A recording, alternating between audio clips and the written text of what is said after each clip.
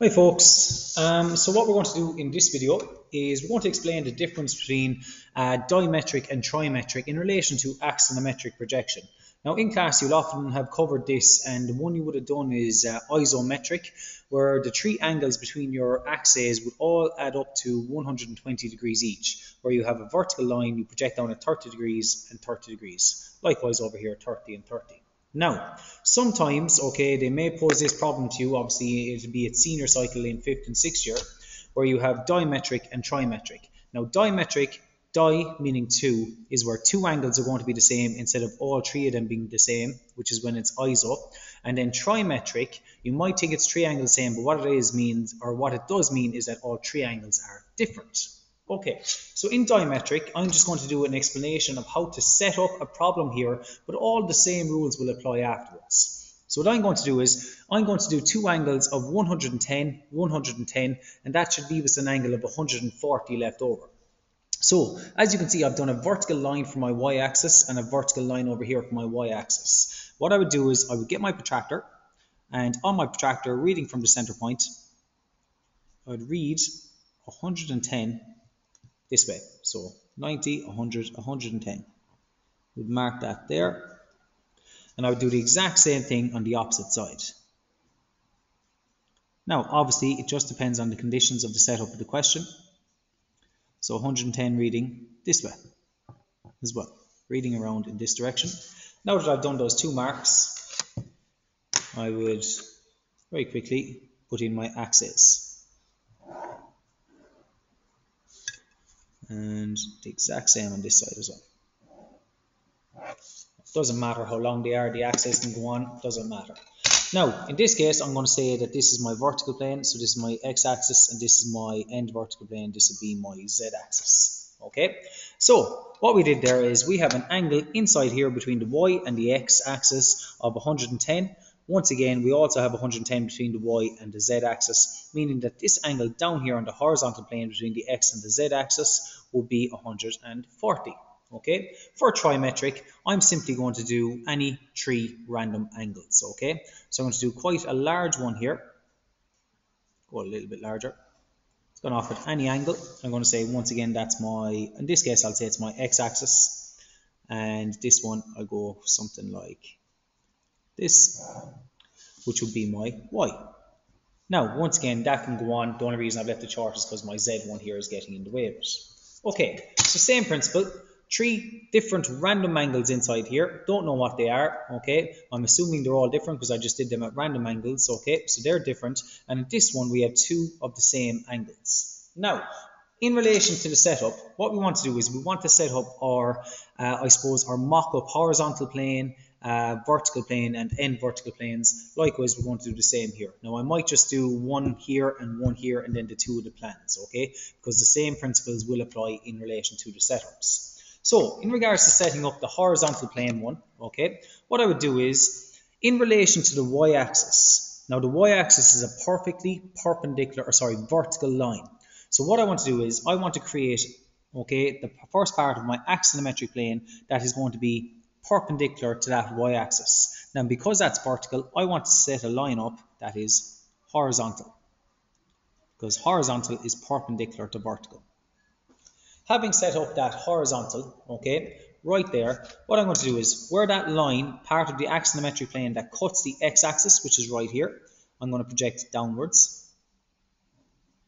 And I'm also going to do the same on the right-hand side.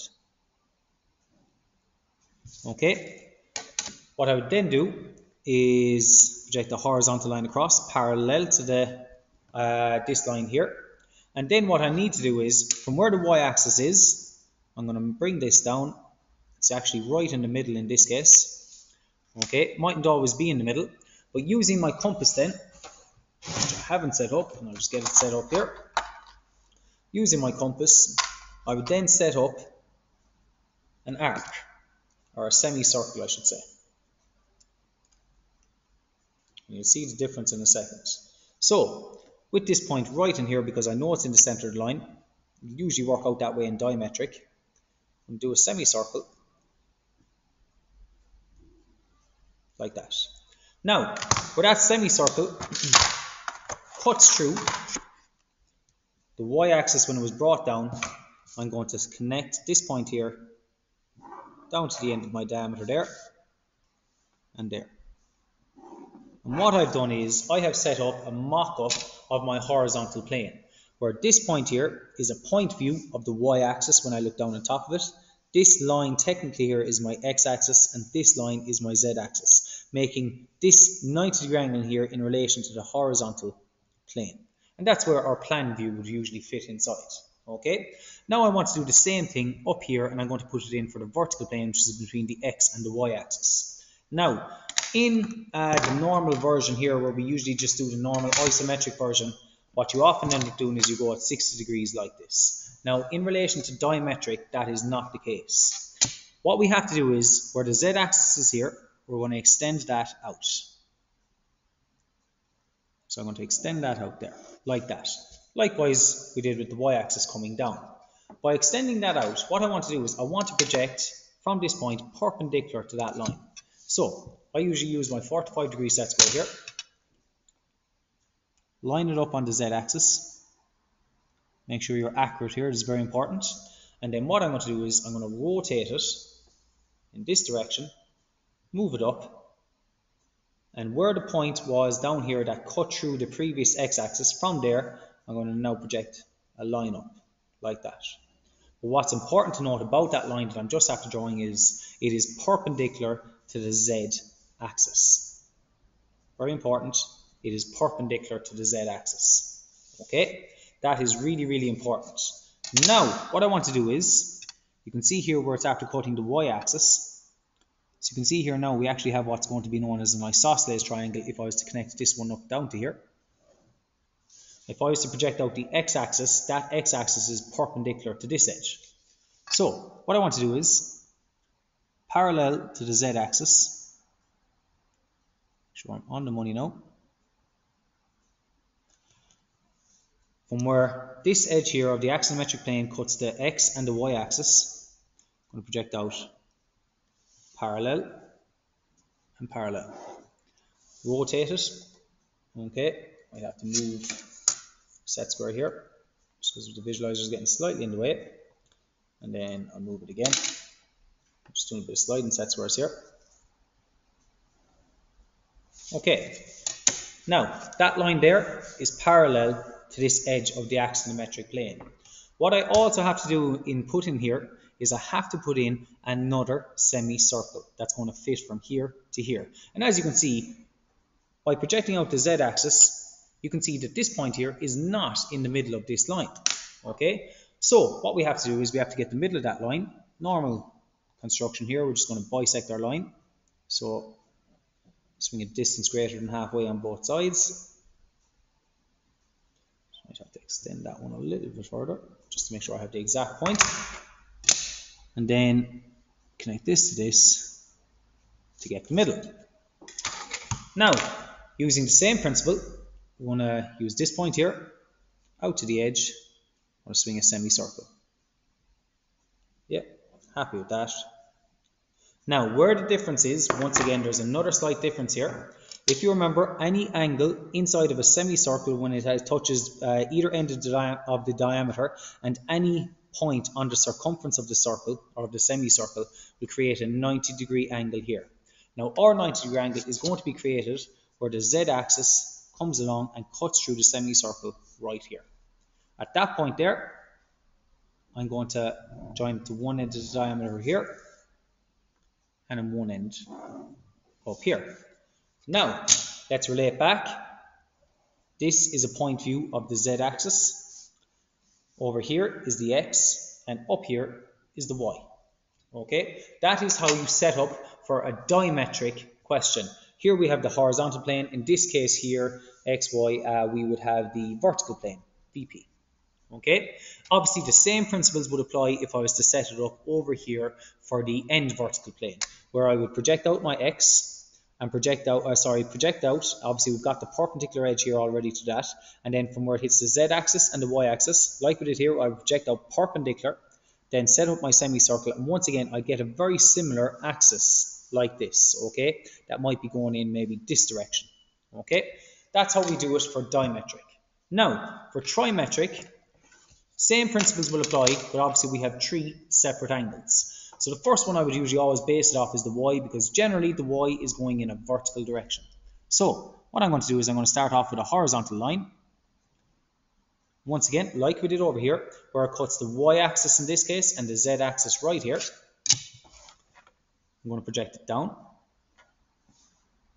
and down. Now, as you can see, my y-axis in this case, when I bring that down, you can clearly see it is not in the middle of these 2 lines. Okay, it doesn't work out the way it did over here.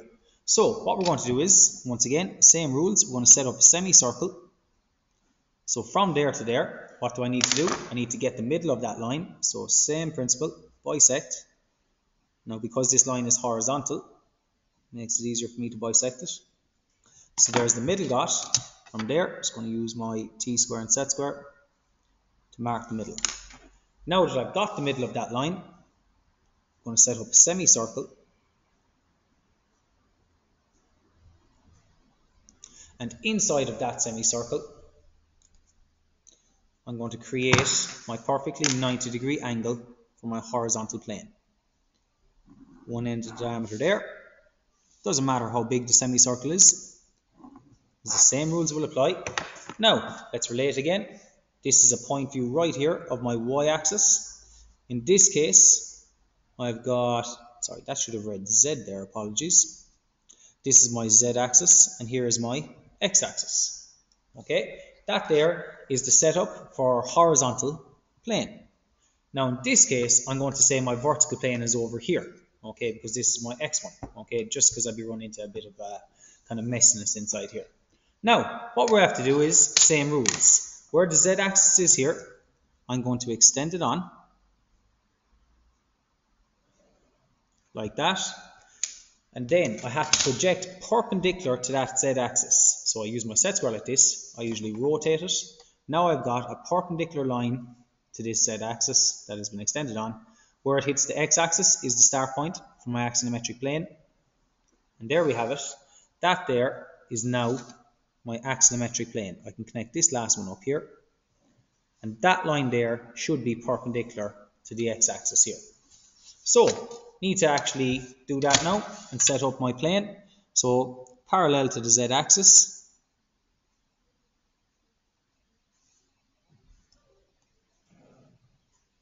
Project out from where the axonometric plane cuts through your axis. I'm going to set up parallel then to this edge of my axonometric plane. From there you can see that this line is not in the middle. Same principle, need to get the middle. So, bisect the line.